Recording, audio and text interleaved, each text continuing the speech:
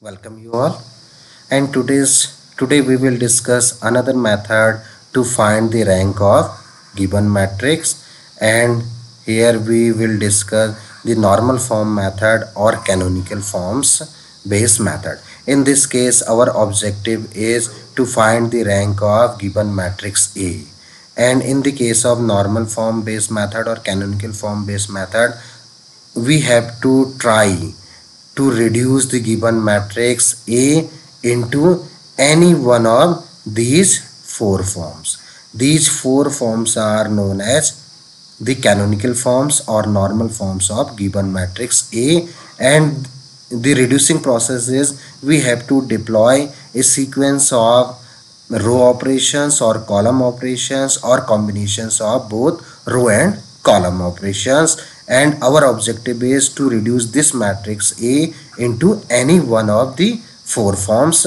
These four forms are known as normal forms or canonical forms, in which IR is basically the identity matrix of order R. So in all the four cases, suppose if we reduce the given matrix A into any one of the four forms, then the rank of this matrix A is actually the rank of the identity matrix that is involved in the any one of the canonical forms.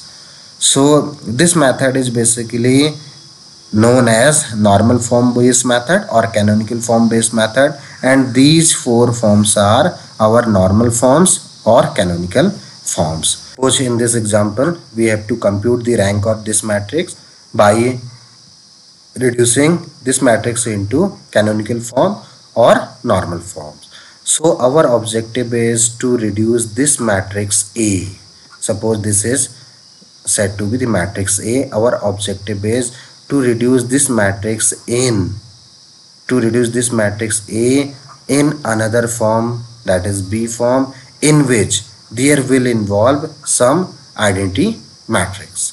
That is, our objective is to involve the identity matrix in this matrix A with the help of elementary transformation, and then the order of the identity matrix in this reduced form is actually will be the rank of given matrix.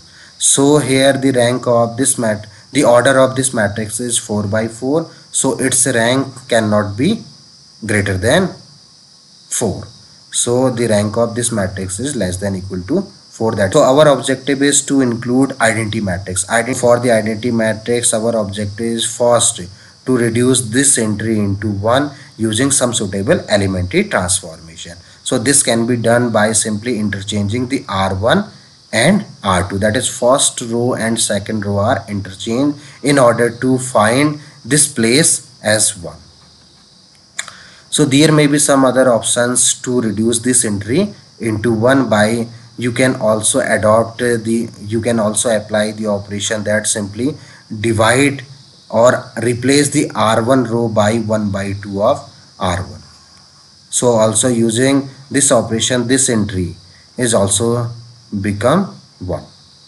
So here we have simply interchanged the first and second row. Now this entry is 1.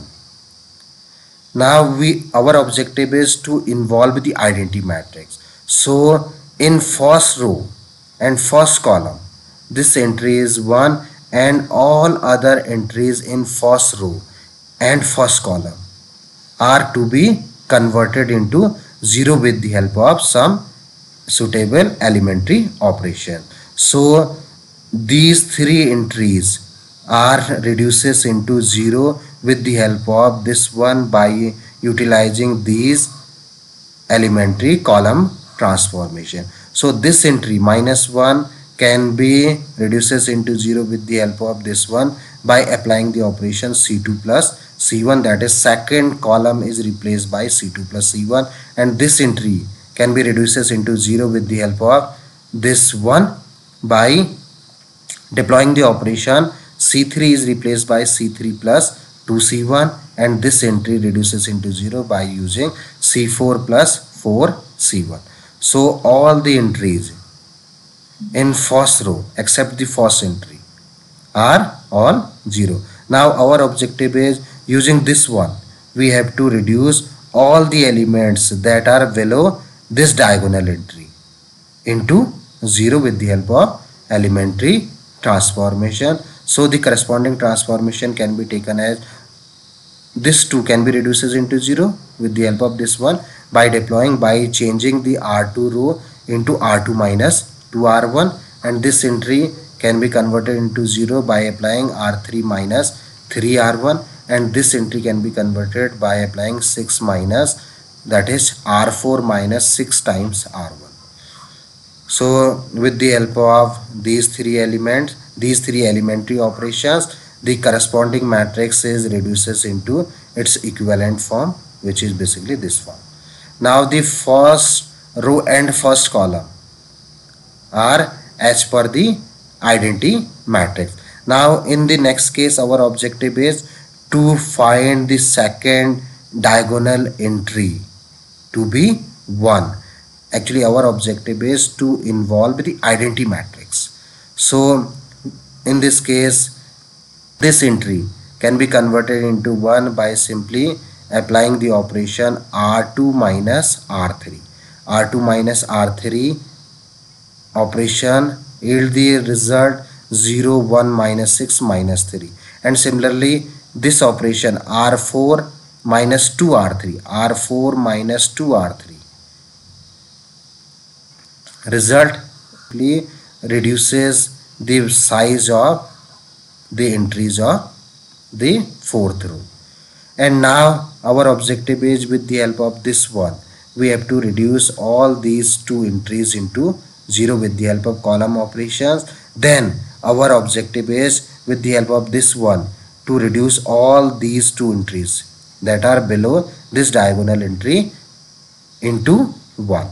So these two entries are transformed into 1 using these two column operations. Then this is our form, and these two entries are converted into reduces into 0 with the help of these two row operations. Now the second diagonal entry, that is second row and second column, is as per the identity matrix. Now our objective is to find the third diagonal entry as 1. This can be achieved by simply dividing the third column by 33, and the fourth column is multiplied by 1 by 22, and this is our reduced form. Now with the help of this one, our objective is to convert this entry into 0. So the corresponding operation is C4 minus C3. So this is our reduced form, that is, this is our normal form or canonical form. Here the order of this identity matrix is 3, and all other matrices are actually null matrices, and which is basically canonical form. Therefore the rank of given matrix A is the order of the identity matrix that is involved in canonical form. Therefore its rank is 3. Thank you so much.